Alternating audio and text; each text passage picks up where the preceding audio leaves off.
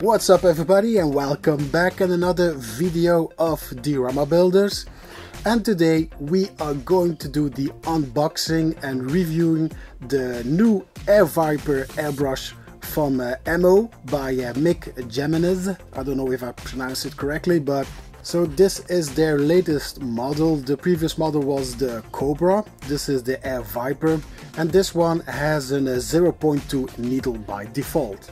So the box is already looking kind of neat. It looks like the airbrush can take on heavy duty paints. It's aluminum, very well crafted, and here on the side flip you have some specs. Let's take a closer look at it. So the specs are, it's a double action airbrush, of course. Most of the airbrushes nowadays are double action airbrush. It has a 0.2 nozzle needle. You get a 1.8 milliliter paint cup, which is plenty for the common modeler.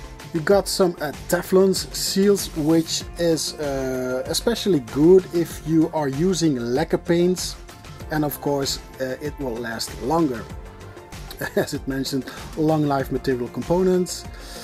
It also has a reversible spear tips for better airbrush performance and easy cleaning while in use. This is something, of course, that I'm looking forward to, because if you do a fine detail you always end up with dried paint blocking the needle. And this airbrush can be used for acrylics, enamel, lacquers, inks, dyes, irritants, and so on.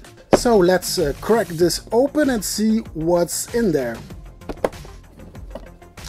So you have the manual here, which comes in different languages, which is pretty neat. I'm going to have a look at the Dutch manual. I'm from Belgium, I'm speaking Flemish. Here you have some specifications about all the parts, how to use it, some tips and tricks. Yeah, very valuable information.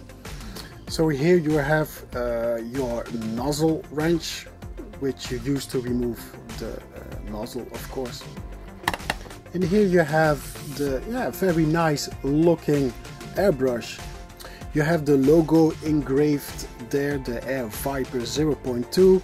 Yeah, it's a beautiful looking airbrush with the gold and the chrome, which works good together just fine. It's very eye appealing, and as I said, it reminds me of a Badger airbrush.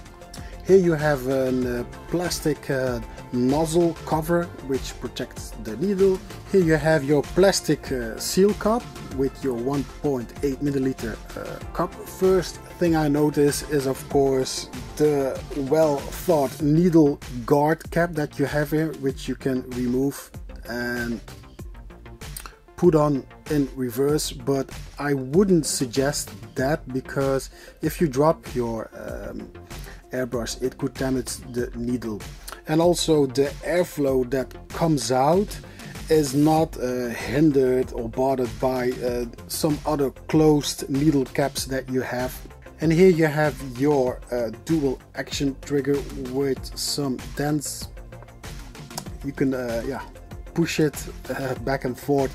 You push it down to let the air out, and you pull it back for the paint to come out, and it responds very smooth. On the back you have the limiter, which controls how far back you can pull the trigger.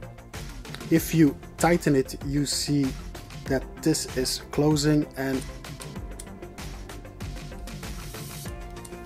you cannot pull it back as far, which is great for fine details, fine lines. So for repeatable consistent things, this is great.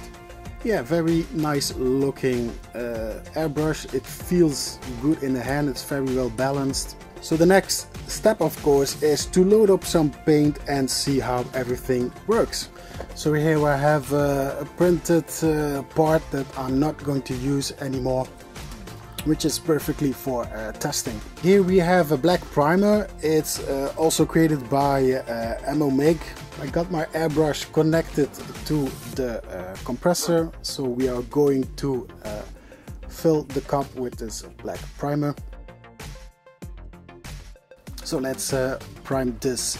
This is an arm piece for those who might wonder what it is.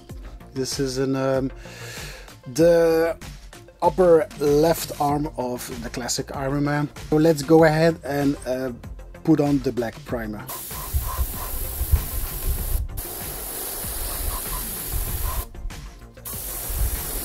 It's always best to put on several light coats instead of one or two thick coats, because you might end up covering or hiding some details.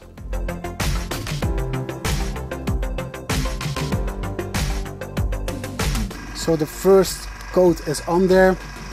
I'm just going to push the trigger to blow some air at it, which helps drying it faster. So don't pull back, because you're going to put on paint on there, of course. So just pull it to release some air.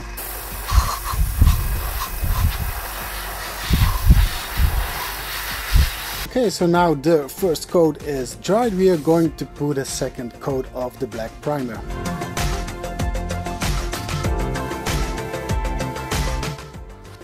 So now we are going to put on the red as my primary paint. So let's take out the airbrush, which I clean, of course. I already have shaken the red thoroughly.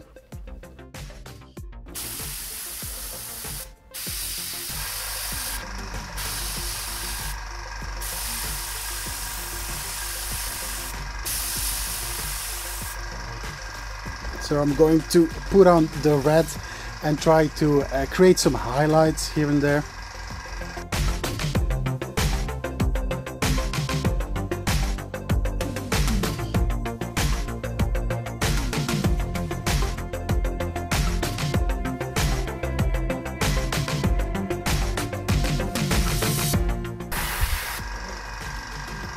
For the second coat, we are going to use the red again and highlight some more.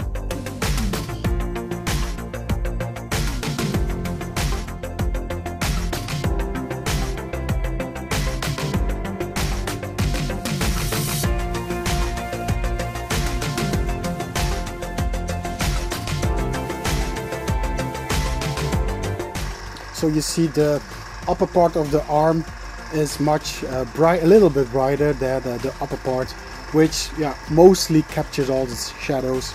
So the arm is dry, the red is dry, and for the last coat we are going to put some extra highlight from the top. I'm going to use the same red with a little pinch of orange. And as you can see, the Mig paints have a little stirring ball in there. So for this method, it's very important not to hold your airbrush close, but keep and spray it from a distance. So it's a very, very thin coat that you have to apply.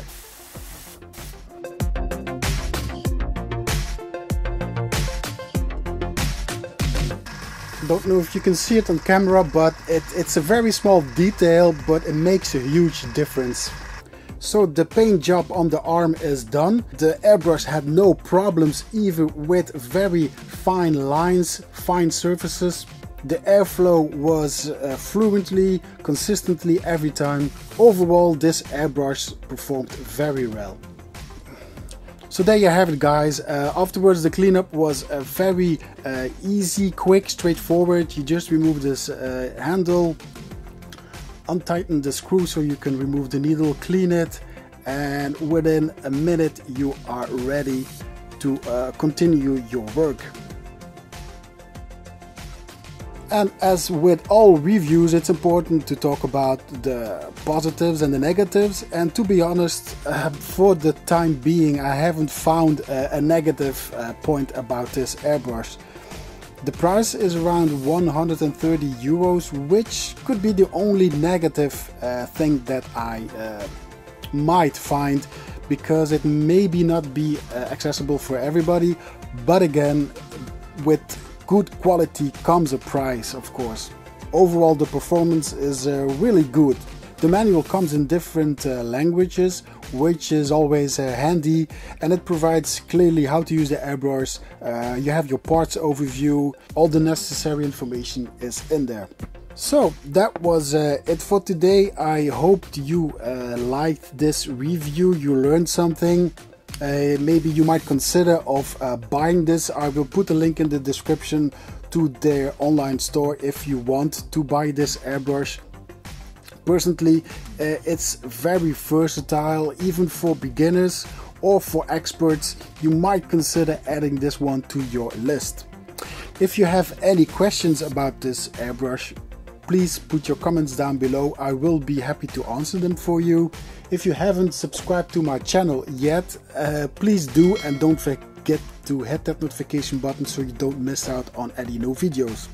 So that was it for today, guys. Thank you for watching, and I will see you all in my next video. T-Rammer Builders signing out. Bye everybody.